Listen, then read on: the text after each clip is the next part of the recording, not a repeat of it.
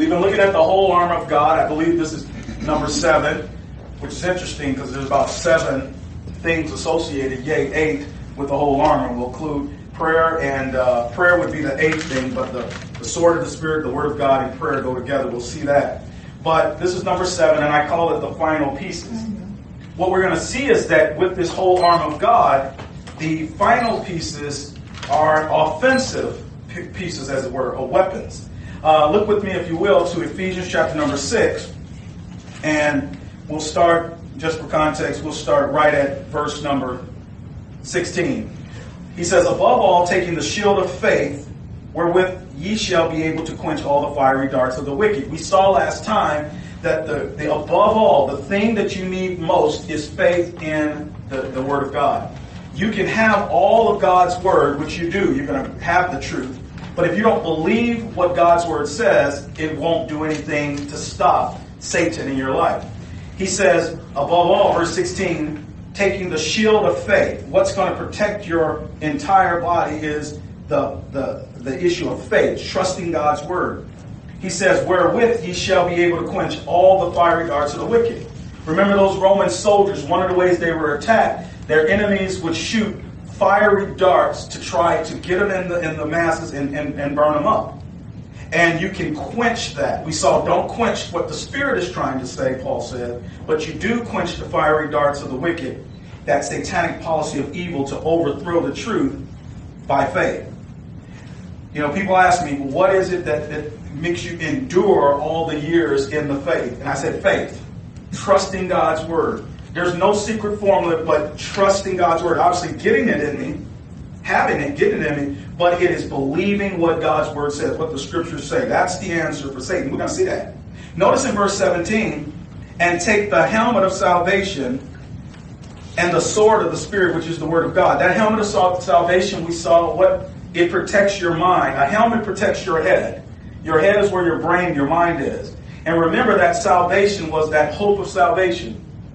God is going to rapture the body of Christ out to the heavenly places before he pours out his wrath, the time of Jacob's trouble. And God wants us to know that we're not. As you look at this world getting worse and worse, and it is. Just turn the television on, ISIS, the Middle East, all that focus is, the stage is being set for the prophetic days with Israel in the future. But before God does that, we're going to go out of here. He says we're going to be saved from the wrath to come. That's a wonderful thing. Satan wants you to believe that, hey, you're going to go through all of that. And that's going to make you troubled like he did in 2 Thessalonians with the Thessalonians. And Paul says, no, we're not going to go through that. Well, put that on. Put that in your thinking. But now, look at the next part of this armor. And the sword of the Spirit, which is the Word of God. I want to take some time tonight to see what a sword is in Scripture. When you look at Scripture, this is an offensive weapon. A sword is a weapon of warfare to slay, to destroy, and to execute wrath. I'll say that again. In the Scripture, a sword is a weapon of warfare to slay, to destroy, to execute wrath. Now, there was another type of weapon used in Old Testament times, the bow and arrow. And you remember when God flooded the earth back here in times of Noah, he said, I will put my bow in the cloud. My wife and daughter were out, and it didn't rain, but it looked cloudy a couple days ago. But it was a beautiful rainbow out there. You guys, maybe some of you guys saw it. And so they took a picture of it. And I'm always reminded that God first put that bow in the clouds back there in Genesis, I think chapter 8. And he promised Noah and humanity he would never flood the earth with a flood. And to this day, we can see that beautiful 7-colored rainbow. God has in 7s, those colors. And that's his bow. That's his weapon. And he says, I'll never use this weapon again. He puts his bow down like a warrior. So just like the bow, both the bow and this sword existed before mankind, which is interesting. I was thinking about a bow. I was thinking about a sword as well. Both of those weapons existed before mankind. So I thought about that. I said, why would that be? Why does Spirit have a sword? Why does God have a bow? Because he's a man of war. There was a satanic rebellion in the heavens. And God has declared war on his enemy, Satan. He is working out those purposes first through the nation of Israel. Most of your Old Testament is about how God is going to take out Satan on the earth through the nation of Israel. But one of the things God did not let people know, that the Gentiles down here, you and me, were going to be used of God in the body of Christ. That's what happened when Paul was saved. The body of Christ began, and God's going to take this vehicle called the body and put us in the heavenly places. We're going to battle. Well, not we're battling now, but we're going to be put into those positions of rank and authority up there, the joint heirs, and all the positions in the heavenly places, every name that is named, the body of Christ. We're going to go up there, and he's going to defeat Satan, get him out of there, and put us up there. That's the purpose and plan of Almighty God, and we're a part of that. But right now, we battle the enemy. Notice it says, verse 17, the sword of the Spirit. It's the Spirit's sword. And what is it? The Word of God. Let's look at some verses. Before we look at the first time it's used, go to Hebrews chapter 4. Go to Hebrews, right after Paul's epistles, go to the book of Hebrews chapter number 4. Let's see what the Bible says about this sword of the Spirit. If I gave you a sword and then someone attacked you, I would believe that you would use that sword to fend off the attack. You would use the shield to fend off the attack, but what you can do is also go on the offensive with the sword, like those Roman soldiers with a sword. And what we're going to see is that God's word is to be used by the believer to attack back the enemy. You're going to see this. You might wonder sometimes, I'll go through a lot of verses and I'll read them out loud, or sometimes I'll say, you read them out loud. Ryan will say this verse, I say, read that. Dorothy, you'll say this, I say, read that. And why I do that is because I know that Satan hates to hear the word of God. Preach right. Preach right. He hates to hear the word of God right. When he says to Eve, he loved it when she watered down the word and added to the word. Yea, hath God said, she says, yeah, he says we can eat of all the trees of the garden and so forth. She watered things down, added to it. He loved that. What he doesn't love is for you to give the word of God in truth. He hates to hear it.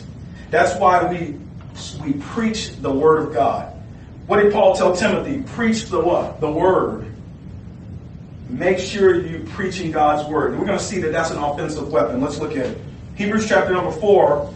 It's a very popular passage. Look at verse 12. For the word of God is quick. That word quick is alive. It's quick, it's alive, and powerful. He says, the words I speak, they're spirit and life, the Lord said. They're powerful. There's power there. And sharper than any two-edged sword, piercing even to the dividing asunder of soul and spirit. There's your inner man. And of the joints and marrow, there's the body, the physical body. Now watch this. And it's a discerner of the thoughts and intents of the heart. The Word of God can read you. It will read you. It reads your motives. What the Lord Jesus Christ will do at the judgment seat of Christ, He not only looks at our actions and so forth, He looks at the counsels of our heart, why we did what we did, the motivation. Interesting enough. God's Word can do that. That's why you want to have a soft heart. Honest heart. Let me show you the first time this word sword was used. Go back to Genesis chapter 3. Go all the way back to the book of Genesis. We're going to be going through the Bible tonight. And we're going to go right on through back to our passage. And I want to show you some things about a sword in the Bible. I was looking at this first time a sword is used. And usually the first time a word is used in the Bible, it kind of sets the precedent. When you study the Bible for a while, I always look at the first time it's used because it kind of sets the precedent. I want to show you the precedent of Genesis chapter 3, verse 24 when it comes to a sword. If you remember, it is when God kicked out the man and his wife because they ate of the tree. Remember, I was just talking about that. One of the things God did, instead of allowing Adam free access to the Garden of Eden, if Adam wanted to come into the presence of the Lord, he had to now bring a sacrifice. So let me show you what it says here. Verse number 22. After he clothed them, because they were naked, but they lost that glory of God. So now they know they're naked. They try to cover themselves with fig leaves That represents religion. Religion won't work. Religion is just you trying to cover yourself to God. God has to cover you. Verse 21, and Adam also unto his wife did the Lord God make coats of skins and clothe them. All that is a substitutionary, redemptive purpose in Jesus Christ. When God clothed Adam and Eve, mostly probably in a lamb skin, what he was doing was he was showing them that an innocent lamb has to die. We have to shed his blood. And God has to clothe them. He has to give them righteousness. It was a type and shadow of what the Lord Jesus Christ would eventually accomplish on the cross. Notice in verse 22. And the Lord God said, behold, the man has become as one of us to know good and evil. Now Adam had this conscience, conscience with knowledge. He had a built-in conscience for good and evil. God wanted to be the one to tell Adam what good and evil was. God's word was supposed to tell Adam, but now Adam had this conscience. Well, notice what happened. And now lest he put, this verse 22, lest he put forth his hand and take also of the tree of life and eat and live forever. Now imagine if God allowed Adam to live forever in that horrible, sinful state. Adam lived 930 years. And eventually his body, because of sin, wore out. But it took a long time back then, the creation. People lived 900, 800, 700, 600. It got the ages got less as we went on. But Adam lived 930 years. But notice something. Look what it says in verse 23. Therefore the Lord God sent him forth from the Garden of Eden, kicked him out, to till the ground from whence he was taken. Now Adam's going to be a farmer and take care of the ground. Now, I've always read this in time past a different way, this verse 24, but it hit me what's going on. Now watch verse 24. Sometimes we'll read it a certain way or see it or people will talk about it, but I'm looking at this over the last few days and I'm saying, this is saying something even different because I've been focused on sword. Watch this. Verse 24. So he drove out the man. He kicked him out. To drive him out. Adam didn't want to go. Think about an eviction. Mm-hmm. That's a good way to think about it. That's when he said, it's time to go. Your time. He evicted him out of there. You can't be here because I'm here. I'm holy. You're, he kicked him out. But God didn't just send him out like he's going to do with Cain. God's going to allow, he did allow Cain until Cain didn't want it. God's going to allow access to him, but you got to come with the sacrifice now. You got to have some blood. Every human being ever born has to come to God with some innocent blood. Problem is, there was only one innocent human being that ever lived, and that's the Lord Jesus. And so through his shed blood, you know what Paul says? Even when God shed that first lamb's blood and Adam and all them, all through time, every time they did a blood sacrifice, God himself, Romans 3, was looking back. God himself was looking forward. And in the work of the cross, the lamb slain from the foundation of the world, that blood was used, we'll see that when we get to Romans, as a payment. God allowed humans to sacrifice animals because God was looking forward to the Lord Jesus Christ. But look at verse 24. So he drove out the man, and he placed at the east of the Garden of Eden. So on the east side, on your side over here, Adam would go out, but on the east side of the garden, they had to come west. He put something. Watch what it says. It says, placed at the east of the Garden of Eden, verse 24, cherubims. Now, if you're not familiar with cherubims, they're this creature. Lucifer himself was a cherubim. The book of Isaiah said he was the anointed cherub that covereth. A cherub is a beast that has four faces, a man, a lion, an ox, and an eagle. It has the body of a man and so forth, hoof, feet, and so forth. It's a creature that's around the throne of God. So that means God's presence is there. Wherever you see the cherubim in Scripture, the Lord's presence is there. So the Lord is on the earth at this time. Notice verse 24. He says, placed at the east of the Garden of Eden, cherubim. Now, I used to read it as the cherubim are holding the sword. He says cherubims, okay? So you got at least two. Because if it's a cherub, it's one, cherub. So you got cherubim. So you got at least two. Now, usually the sense is that they're holding that sword like that. But that's not what it says. See, now when I watch this, it's interesting. He says cherubims, comma, and a flaming sword. Because sometimes we visualize two cherubim standing there with the swords, kind of stopping people from getting in. Each of them, but he didn't say swords. He says cherubims, comma, and a flaming sword, which turned every way to keep the way of the tree of life. So it just hit me. So what I think is going on, they're standing there protecting God's presence, but right in between them, there's this flaming sword just standing there. And you're just like, what? What is this flaming sword? Well, it's the Word of God. When God expelled Adam, he says, you cannot come unless you have blood. And that flaming sword stood there as a barrier between man and God. And the only way that flaming sword would be removed is when they come to offer their sacrifice. So look at it, because I would think if it was both cherubim holding swords, it said the cherubim with flaming swords. But it says, a Garden of Eden, he put the cherubims, comma, and a flaming sword, which turned every way. It's what Hebrews was saying about the Word of God.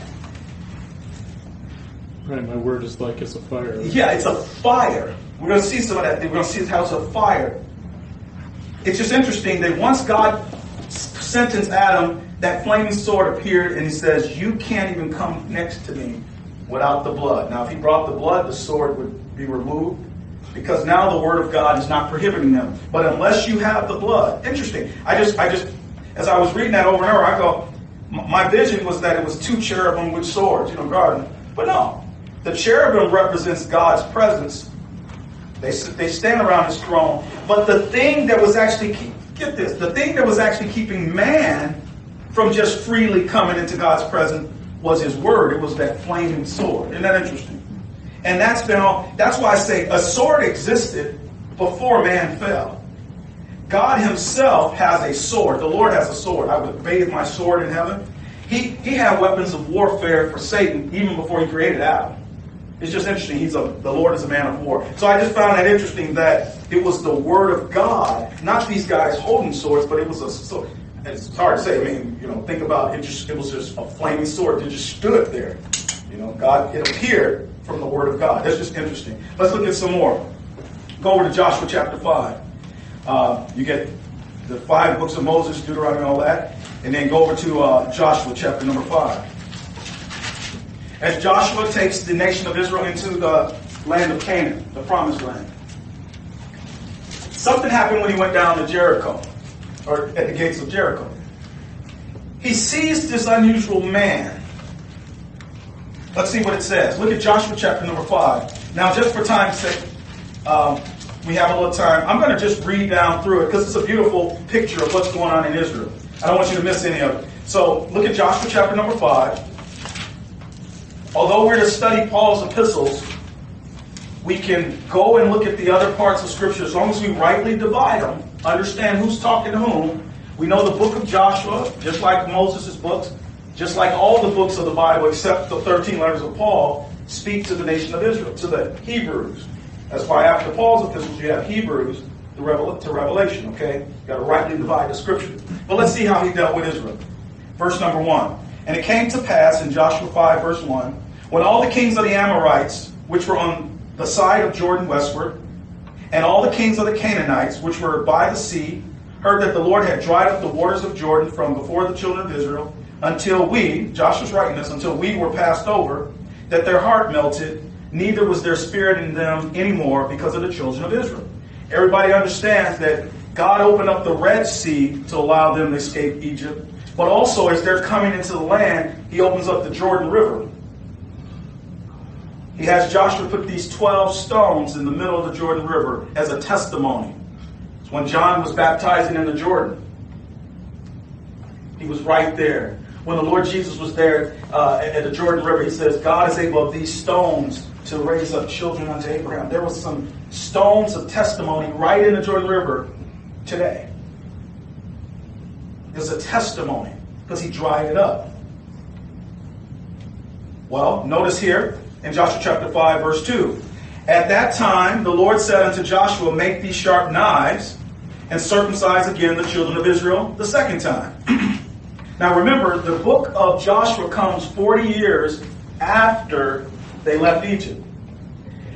While they were in the wilderness, causing trouble for the Lord, most of them, all this new generation did not get circumcised. So now that these young ones, these little ones, are grown, God's going to, before they get into the land, circumcise them according to that Abrahamic covenant. So he's going to circumcise them. Look at verse number 3. And Joshua made him sharp knives and circumcised the children of Israel at the heel of the foreskins. By the way, that's where you get circumcision from. Even today, people circumcise. Not for religious purposes, unless they're Jews. It's just cultural now. But that's where they came from God and Israel, Abraham. Verse number 4. And this is the cause why Joshua did circumcise. So here's why. All the people that came out of Egypt that were males, even all the men of war, did what? Died in the wilderness by the way after they came out of Egypt. It's just interesting. I told you about that NIV when it says in Hebrews 3:16 that all the people who came out of Egypt died. But what happened was only the men of war, the ones who were part and parcel of the conspiracy to deny God's truth that he could work through Israel, they're the ones who died. In fact, that's why Israel spent 40 years. He was waiting for that generation of men of war to die off. That's why it took 40 years. Shouldn't have took them 40 years. They should have got over there in a few days. It took 40 years so these men could die. Notice in verse 5. Now all the people that came out were circumcised. But all the people that were born in the wilderness, see that? The born in the wilderness, by the way, as they came forth out of Egypt, them they had not circumcised. So all these little ones. Verse 6. For the children of Israel walked 40 years in the wilderness till all the people that were men of war, which came out of Egypt, were consumed, because they obeyed not the voice of the Lord, unto whom the Lord sware that unto whom the Lord sware that he would not show them the land, which the Lord sware unto their fathers that he would give us. The us, by the way, is Joshua, first person. A land that floweth with milk and honey. And their children whom he raised up in their stead, them Joshua circumcised, for they were uncircumcised because they had not circumcised them by the way. So everybody got it? They come out, and for 40 years, there was no circumcising in the wilderness. Okay, here we go. Verse 8. And it came, by the way, God never intended for any uncircumcised people to be in his land. If you were a stranger and you wanted to live in Israel, let's say you were a Gentile. All of us are Gentiles. So back there, we could not be part of what God was doing with Israel. Even during the Lord's earthly ministry, a lot of people are surprised to learn that Matthew, Mark, Luke, and John, the four Gospels, that's not to us Gentiles. That's Israel under the law. That Gentile woman who wanted to talk to him and be have her that devil cast out of her daughter in Matthew 15, he wouldn't even talk to her. He ignored her. He answered her not a word. Everywhere he saw Jews, he talked to them and healed them. He wouldn't heal none. If you were sick and you said, "Oh Lord, help me," he just ignored you. Not because he didn't love you. What did he say? I am not sent but to the lost sheep of the house of Israel. He blessed Israel. The children must first be fed. We were Gentile dogs. Yea, Lord, the dogs get the crumbs which fall from their master's table. She took her, that Gentile woman, which would be one of you ladies right there, you would have to say, "Oh Lord, I'm a dog, give me the crumbs." And he says, "Okay, bam, there you go, dog, there you go." Now, the Lord is not unkind. He's perfect. He just understands that the Father's will is that he bless Israel first. It's not until the Lord Jesus Christ comes down in Acts 9, saves the Apostle Paul by his grace, sends him out with a message of grace and peace to us Gentiles, that you and I could go directly to God through Jesus Christ. Before Paul, no Gentile could just go to talk to God or the Lord.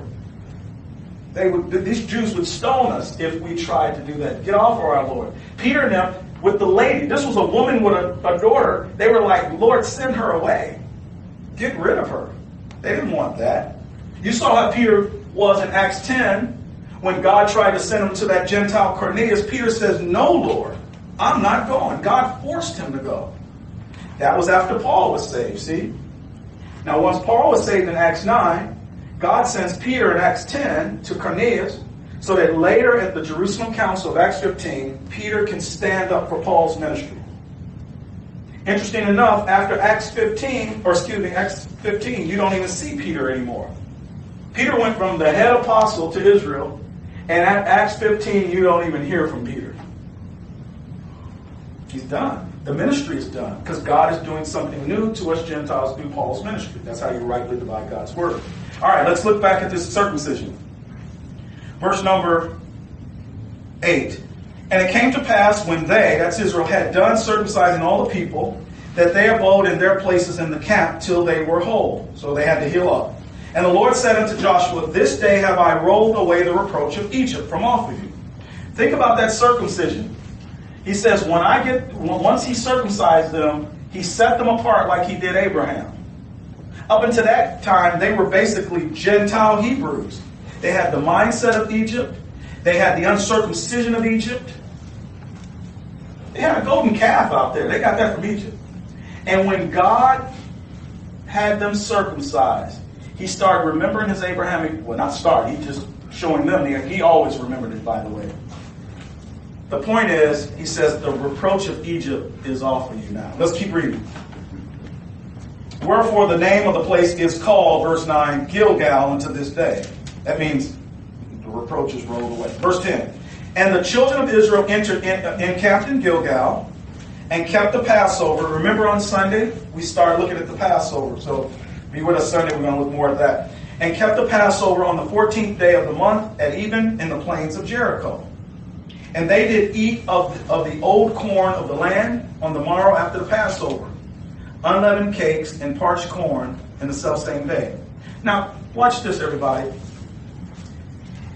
I didn't mention this on Sunday. In Exodus 12, when God brought them out, he gave them Passover.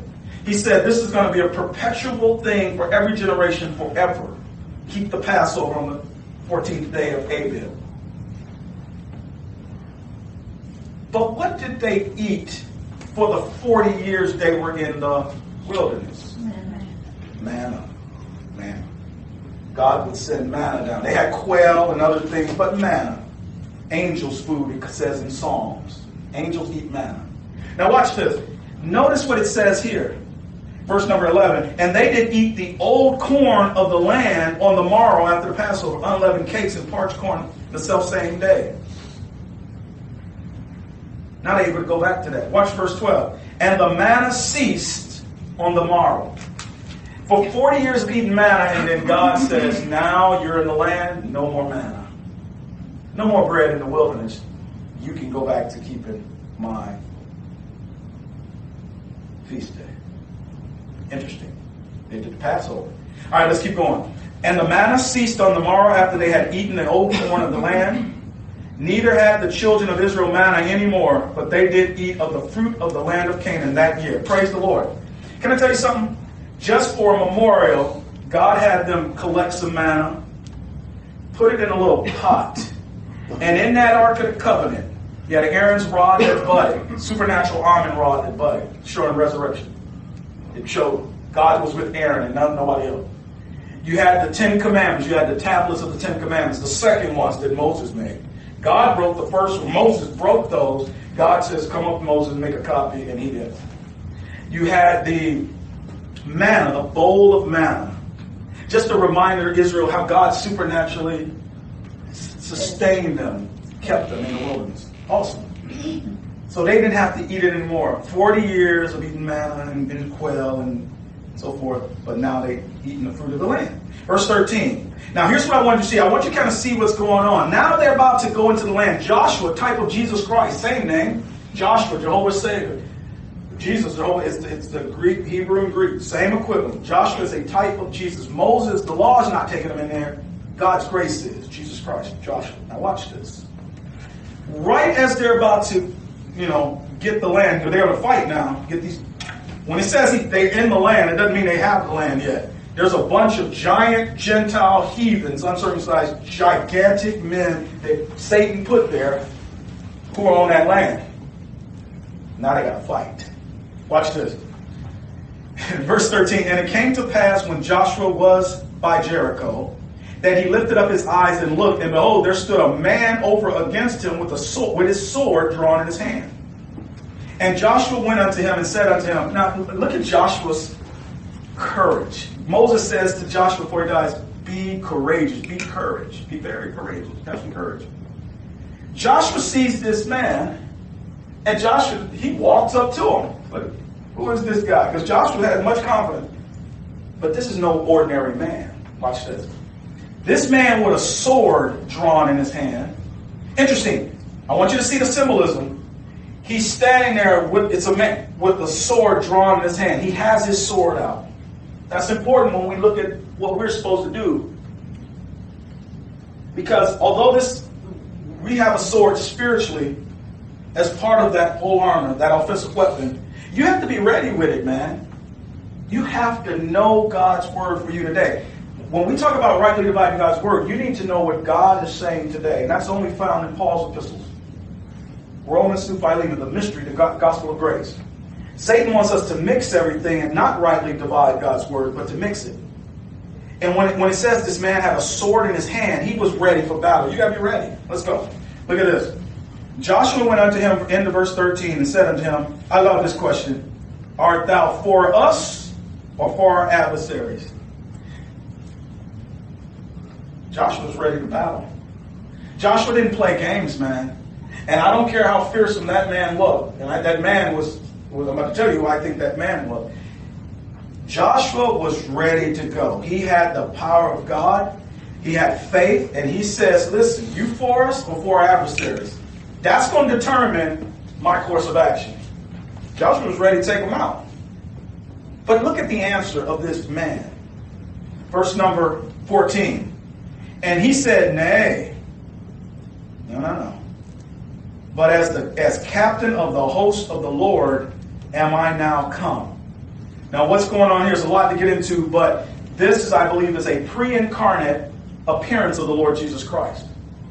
Who, when he talks about the captain of the Lord, as far as the Father, the one who leads the battle, he's like David and Michael, the archangel, is like Joab. You read about David and Joab. Joab was his general, but the commander-in-chief was David. The commander-in-chief of the heavenly armies is God, is the Lord Jesus Christ. And what we're going to see in Israel, that he was there to fight with them. All through their fighting, even though they fought in the flesh, man in the flesh, these Gentiles, what was behind them was a spiritual power that they could just overpower these Gentiles. You got to remember, there's a spiritual power behind them. Keep that in mind. Because when we have our whole armor and we have the sword of the Spirit, there's a spiritual power that is beyond human comprehension. Keep that in mind. Notice what he says here. Here's why I think it's the Lord. Every other time, by the way, Joshua would never bow down to a mere mortal man.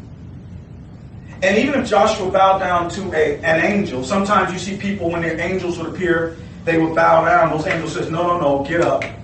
Worship God. Don't bow down to an angel. What we see from about this man, he didn't tell Joshua to get up. That's why I think it's the Lord himself. The only man in Scripture where people bow down to him and he accepted it was the Lord Jesus. People, when he walked, they bowed down to him. He didn't say, hold on, get up. I'm just a mere mortal man. He let them. He let them worship because he's God. And that's what I think is going on here. Pre-incarnate Jesus Christ. Verse number 14. He said, nay, but as captain of the host of the Lord am I now come. Sometimes you read your Bible, it say the Lord of Sabaoth. Isaiah would call him the Lord of Sabaoth. Paul calls him in Romans 11 the Lord Sabaoth. That means the Lord of hosts. And he has a host, an angelic army ready to battle. By the way, keep reading this. Verse 15. Excuse me, 14. And Joshua fell on his face to the earth and did worship, and said unto him, what saith my Lord unto his servant? Now, we're going to end in verse 15, but I want you to see, because this man did not correct Joshua. Didn't say, hold on, I'm just a man or an angel. That's why I believe it's a pre-incarnate vision of the Lord Jesus Christ, okay? A pre-incarnate appearance. Verse 15, and the captain of the Lord's host said unto Joshua, loose thy shoe from off thy feet, for the place whereon thou standest is holy. And Joshua did so. Now, does that sound familiar? Yeah. What happened with Moses, the burning bush? When the I am that I am appeared, he says, loose thy shoe from off thy foot. That's the same thing. That's why I believe this is the Lord Jesus Christ pre-incarnate, before he was in his flesh, okay? All right, so I want you to understand something about this sword. It's the sword of the Lord himself, but he had it drawn in his hand.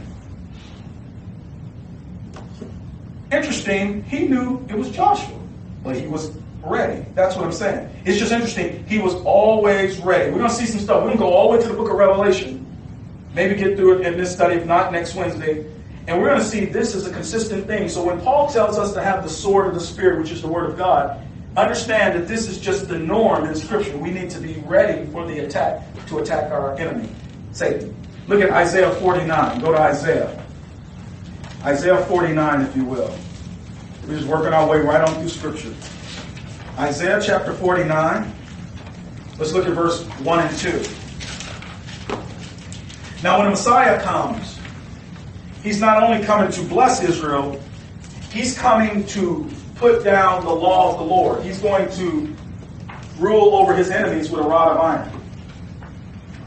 But notice what it says about this Messiah.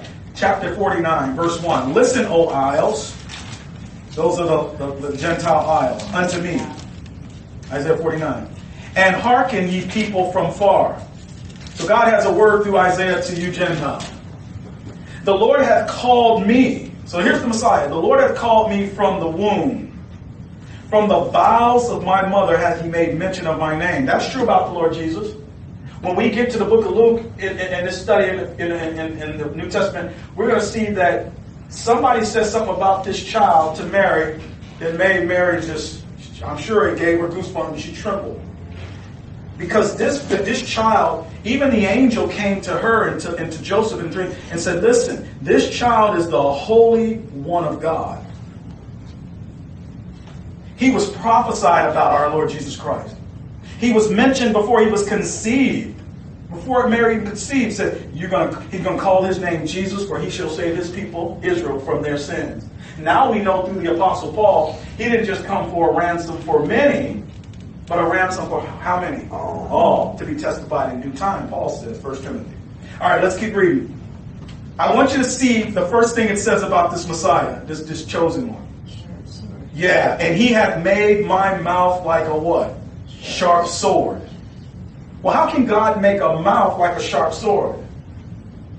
Yeah, he put his word in his hand, in his mouth. Right.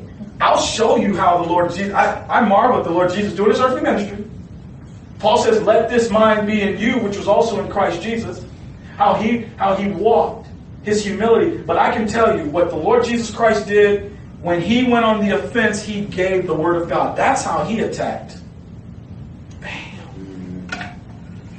Or when I show you what happened with Satan on those temptations, how he dealt with the ancient enemy. He just destroyed Satan, just ate him up with the word of God. And for you and I today, that's why I yell and scream and pull out my little tiny hair. I even got I got 3 gray hair in 3 years in California. Didn't have a gray strand until I moved here. Every year I get one. It's pressure, man. You need to understand the mystery. You need to know Paul's epistles intimately. I read them every day. I know, but I get to know more and more and more. Like I knew my wife. Now I know her 10 years. And like that couple who've been married 72 years at that senior home where I work, well, she just died recently. He had 72. He knew her more intimately. God wants you to know his word. He gave Paul's epistles that way. That's why it frustrates us when we deal with brethren who think they have. You can always unpack more. It's God's word. There was only one man who knew the word of God in every nuance perfectly. And it took him being God himself. The word was made flesh and the flesh became the word. At 30 years old, Jesus of Nazareth knew the Word of God perfectly. He's the only man who could do that. We have to constantly, for the rest of our life, yea, for eternity. It took the eternal Son of God to build up God's Word. And watch this. Verse 2. He hath made my mouth like a sharp sword. In the shadow of his hand hath he hid me. God the Father was taking the Lord each day from his birth and preparing him with the Word. And made me a polished shaft, and a quiver hath he, in his quiver hath he hid me. Now what is that? Remember I said he had that bow? Well, it's like he's a hunter, and he has this shaft, and he pulls these arrows out. And that arrow is the Lord Jesus Christ, and he just said, Ryan knows more about this. I'm not into all this, but Orion's belt. You know, you see this in the stars, the constellation, and it looks like this guy has a bow and arrow. Yeah. See, all that stuff, it's counterfeit, but it's all represent what the Lord Jesus Christ. All the constellations, all the signs of the zodiac, all that. He's a quiver. Excuse me. He's a polished shaft. He's like an arrow. He was in his quiver, and when God wants to attack, he puts out his word made flesh. Now, the Lord Jesus. Okay? A couple more verses here as we hear. I just want to show you some. Verse 3. You want some encouragement? You want some encouragement when you share God's word of his grace and people reject you, think you're crazy and a cult? What is that little church? People not teaching that. Let me show you what happened to the Lord Jesus. He had a little flock. The best man that ever lived, the best preacher that ever lived, the best teacher that ever lived, the most nice, kind, perfect human being ever. Only one, the Lord Jesus. Adam for a time until Lord Jesus. He had a little flock of people in his own country. Small group. Watch this. Verse number 3. And said unto me, here's what the Father said unto him, Thou art my servant, O Israel, in whom I will be glorified. By the way, he's talking about the Messiah. Jesus Christ is the true Israel. When God changed Jacob's name to Israel, see that Elohim, God, princess of God.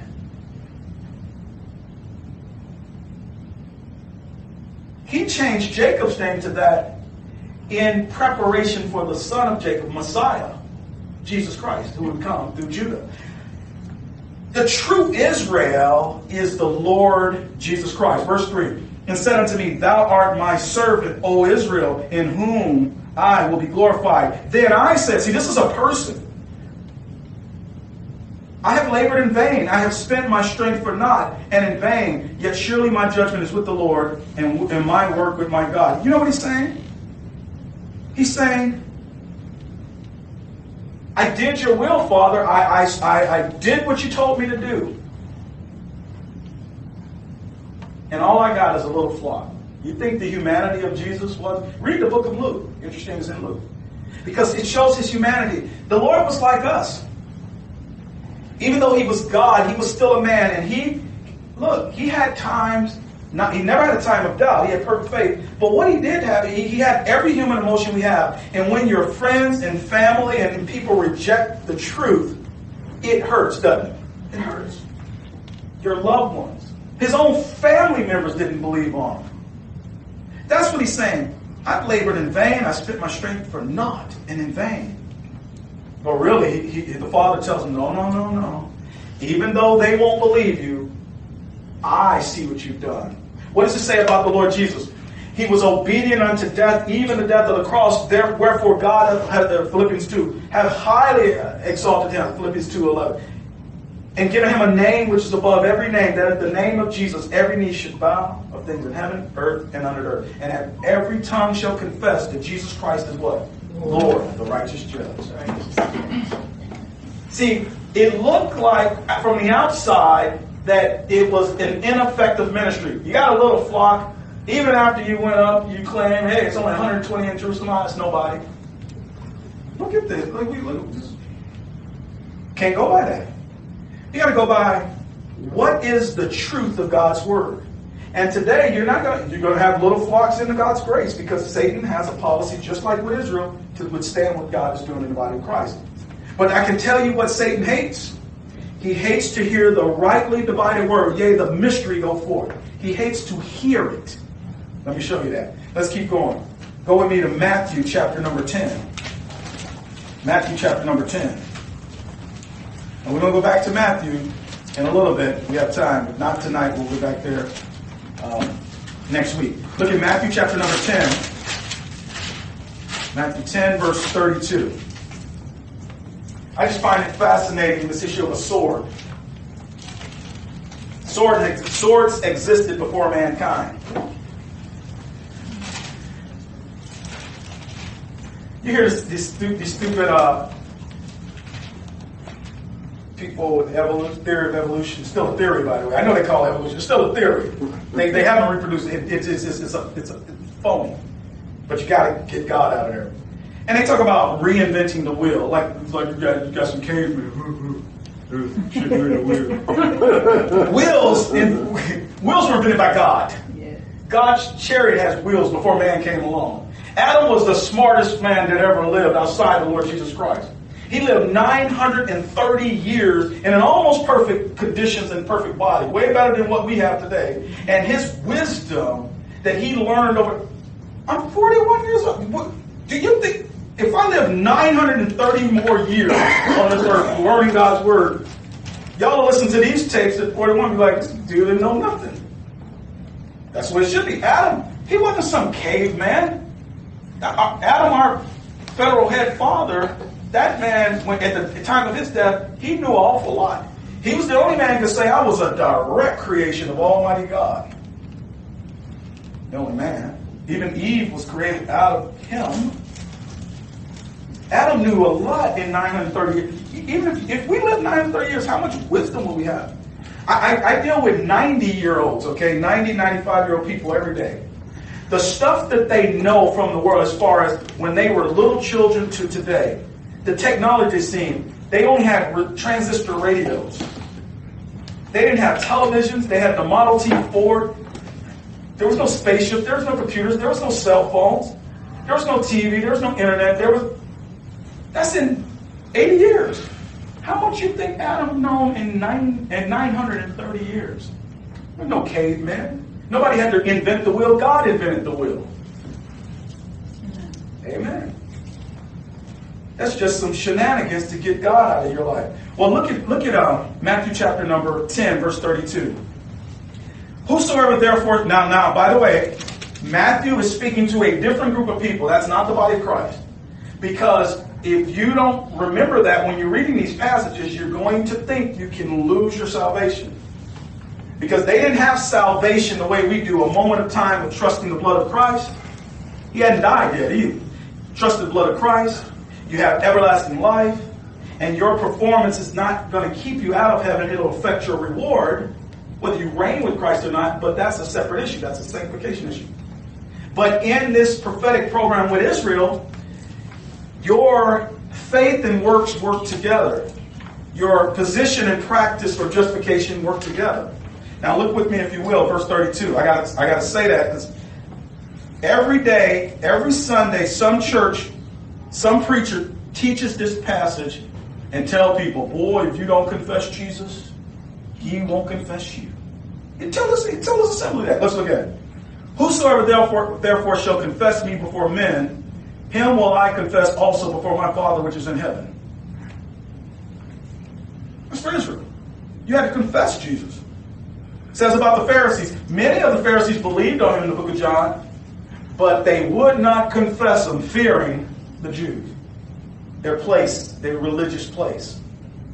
I got a sneaky little secret for you guys. There are preachers out there right now who understand, or not understand, they know about Paul's unique separate ministry, but they won't teach it. Sad. Yeah, sad. Because they're going to lose something.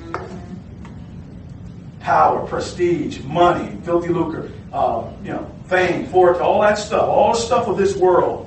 Because they're not looking at the righteous judge and the terror of the Lord. We're going to see something about the sword as we end about the terror of the Lord.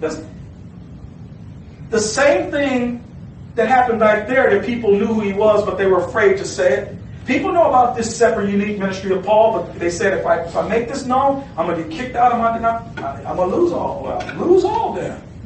Paul says, for whom I have suffered the loss of all things, and do count them but what? Dumb, that I may win Christ. Philippians 3, when we get to that passage after finish Ephesians, if you don't understand the issue of joint heir sanctification, you can't understand that passage in Philippians 3. Now, with these people, you had to confess it. The Jew says, I believe, therefore I speak. Let's keep going. Verse 33. But whosoever shall deny me before men, him will I also deny before my Father which is in heaven. They're not getting into the kingdom.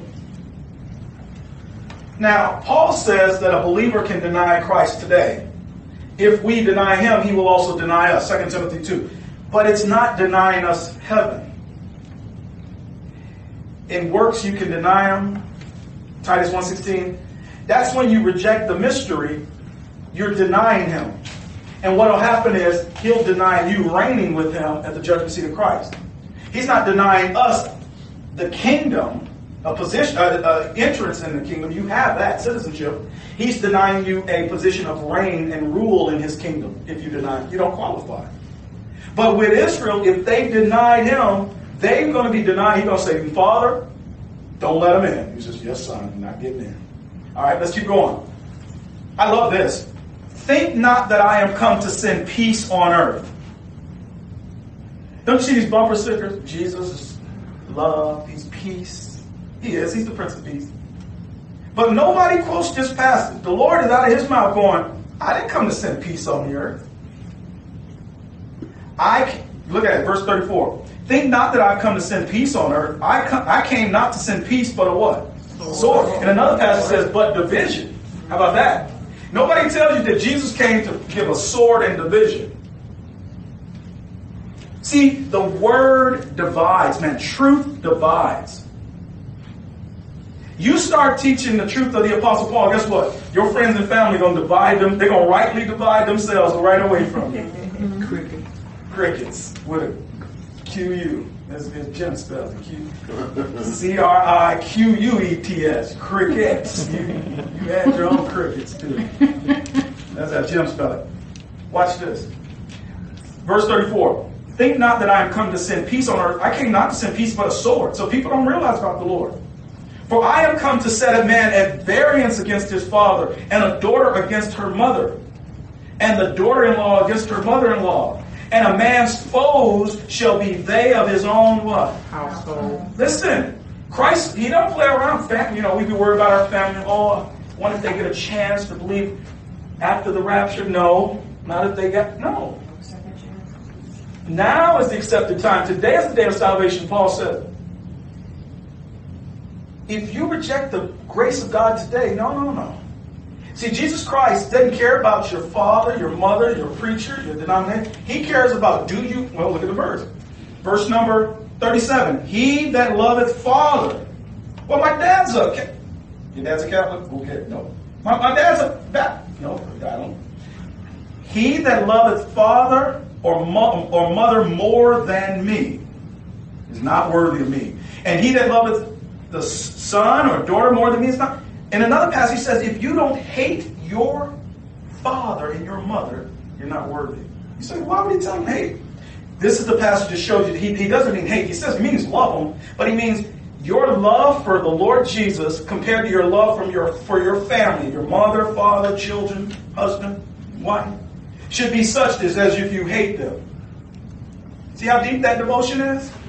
It's no joke. Now, again, that will hinder a Jew from getting into his earthly kingdom. Now, for you and I today, the principle is still the same.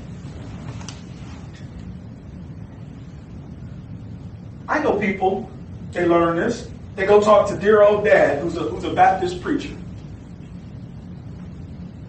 Dad says, no, you can't believe that stuff, man. And they say, okay, Dad. And they just move on. Instead of saying, hold on, Dad, let's search the scriptures, see what God has to say, rightly divided. Love you, Dad, but I love the Lord Jesus Christ more.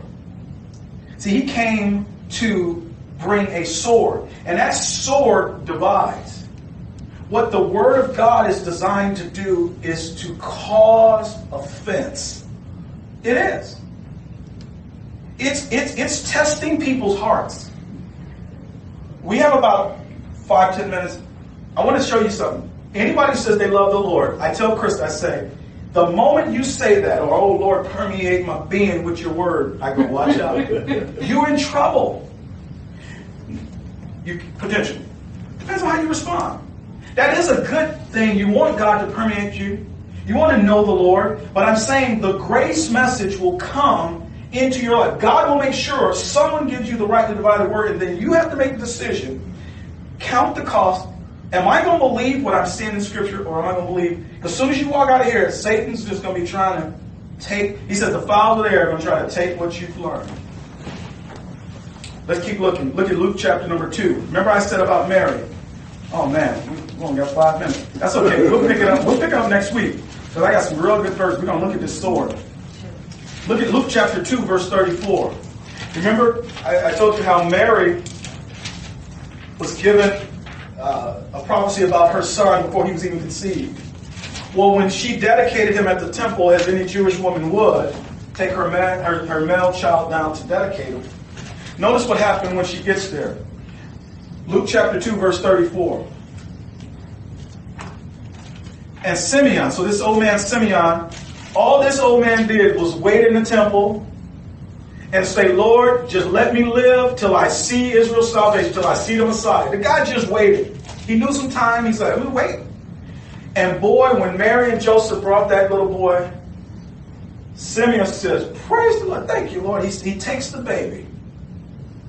Oh, watch it. And Simeon blessed them and said unto Mary his mother, behold, this child is set for the fall and rising again of many in Israel, and for a sign which shall be spoken against. He's saying it's going to be a wild ride with this boy. Now look at the 35. Look at the parentheses. Yea, a sword shall pierce through thine own soul also, that the thoughts of many hearts may be revealed. What does he mean by that? You know what he's saying? Mary, he's the Messiah. You're going to have to trust your own son. He's going to test hearts. He's going to test hearts. He's going to, even his own mother is going to have to trust him. Notice that, yea, a sword shall pierce through thine own soul also, that the thoughts of many hearts might be revealed. What Jesus Christ came to do, remember that set that variance? His very presence in Israel made people choose. We got to end, but there's a doctrine today that is so divisive and so just, I can't even, it's called the issue of being a joint heir with Christ. A pinnacle doctrine of the Apostle Paul. Everything in his epistles is about that, serving the Lord, faithful in ministry. And this thing, it has brought such division amongst dispensational circles. It's insane. Somebody told me about it just yesterday. It's almost like, which side of the fence you're on? Well, that was the Lord. Truth. In Israel, who is this man? Who is this man? Is he the Messiah or not? And based upon your answer in Israel, yes, Jesus of Nazareth is the Messiah. No, he's not. That was your choice, man. And it divided the nation. Yea, a sword shall pierce through thy own soul also. Mary had herself to make a determination on who this man is. A prophet is not without honor except amongst his own home, people, country, nation, family. In other words, people appreciated Jesus Christ more than his own family. His brothers didn't even believe on him until after he was resurrected. Right before his death, they were going to go down to Jerusalem for the feast. And his brothers asked him, says, hey, you need to go down there and show your little magic tricks, your miracles. Do your little tricks. Jesus said, no, I won't go. And as soon as they left, he went right stealthily behind them. He said he just waited for them to go. He said, I'm not going with you guys. Because his own brothers didn't believe him. James, Joseph, Judas, Simon. They didn't believe on him until after his resurrection. Okay? I'm just saying that the Lord Jesus Christ, the Word of God, causes offense. It's a sword. Now let's end in Romans 13, because it's a very interesting thing here in Romans 13. Now when Paul talks about a sword, now we're going to pick up next week, okay? In Romans 13, Paul mentions a sword in a different capacity, but really not. In Ephesians, he's talking about a spiritual sword. It's not a physical sword. We don't wrestle against flesh and blood. Please don't go out and get a sword and stab somebody. You will go to jail, go to prison. In fact, Romans 13 for you if you think about doing that. The sword is a spiritual one, but it's just as powerful and effective. In fact, it's better than a physical sword, the Word of God. When I deal with lost people or saved people, I I ask them, I show them the verses. That's why I have you look at the verses, take them in your eyes. I share the verses. When you got a question, I make you give me the verse, because I understand Satan doesn't like that and you need that. There's power there. Satan and his angels hate, and his devils hate the Word of God preached right. Next week we'll pick up in the Gospels where the temptation be here. But notice here, Paul is talking about let every soul, verse 1. Let every soul, Romans 13, verse 1. Let every soul be subject unto the higher powers, for there is no power but of God. The powers that be are ordained of God. So even all those heathens out there who run in the country, the positions of authority is ordained by God, not the people, but the positions. And they're going to be held accountable. From everybody from the president on down, if you have a position of authority, you're going to be held accountable by Almighty God. All right, verse number 2. Whosoever therefore resisteth the power, resisteth the ordinance of God. God had to maintain order in humanity. And they that resist shall receive to themselves damnation. Now, if you're a believer, you're not going to go to hell if you kill somebody. What you're going to do is there's going to be some temporal punishment. You're going to go to prison, and there's going to be some loss of reward up there. The judge says, don't kill, don't murder nobody. Thou shalt not kill. Okay? You defend yourself, but don't. Got to be justifiable homicide. Verse 3. For rulers are not a terror to good works, but to the evil. Wilt thou then not be afraid of the power? Do that which is good, and thou shalt have praise of the same. For he is the minister of God to thee for good. But if thou do that which is evil, be afraid, for he beareth not the sword in vain. For he is the minister of God, a revenger to execute wrath upon him that doeth evil. The whole thing is, God created human government to restrain evil. And even if you're a believer, don't go out and do evil. Do good. Now, this principle, the terror of the Lord, is similar to what Paul said in 2 Corinthians. The motivation for a believer is the terror of the Lord, the judgment seat of Christ. But the principle is this. If you're doing good as a believer, there's not going to be any terror at the judgment seat of Christ. The good works are in the grace message. That's why you got to learn Paul. There's no terror for us who are doing good. If you love the mystery and you operate and you're doing what you guys are doing right now, there won't be any terror of the Lord at the judgment seat. It's for the believers, the terror of the Lord are for the believers who are not doing the good works of God's grace. The ones who are doing the evil works, the evil workers. Right? Paul calls them evil workers, Philippians. If you do evil works, whether you do it now, the civil authorities will get you. If you do it now, as a believer, the righteous judge will get you. Everybody get that? Same principle.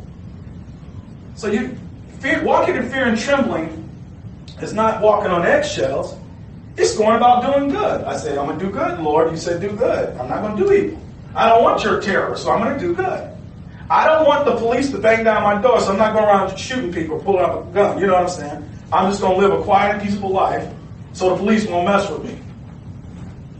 Well, live that same quiet and peaceful life of good works as a believer, and the Lord won't mess with you there. He'll praise you. Thou shalt have, look at that, verse 3. For rulers are not a terror to good works, but to the evil. So if you're doing good works, it's not a terror now or then. If you're an evil worker, it's going to be bad now and then.